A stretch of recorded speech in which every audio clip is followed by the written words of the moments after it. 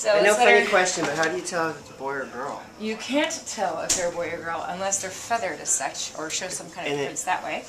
But as far as these guys, as far as these guys, the males and females look exactly the same. Yeah. Is that true?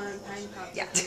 And whereas we do have the eclectus parrot, which is Rudy right down here, and he is a male because he is green.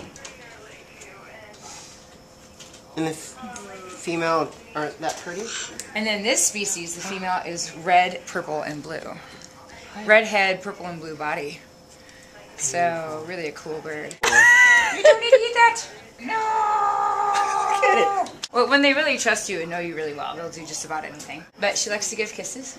Parrot Lady. This is Rudy, and he's an eclectus parrot, and he's 11 years old. And then this is Ollie. Or do they fight? Yeah.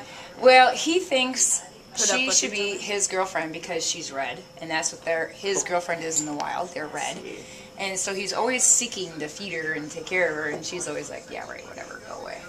She's bigger than him. And she's also significantly bigger than him, but that doesn't stop him at all. Hi! Oh, thank you! Good girl, Cassie. Good job. Hi! Good girl. Ready? Like this.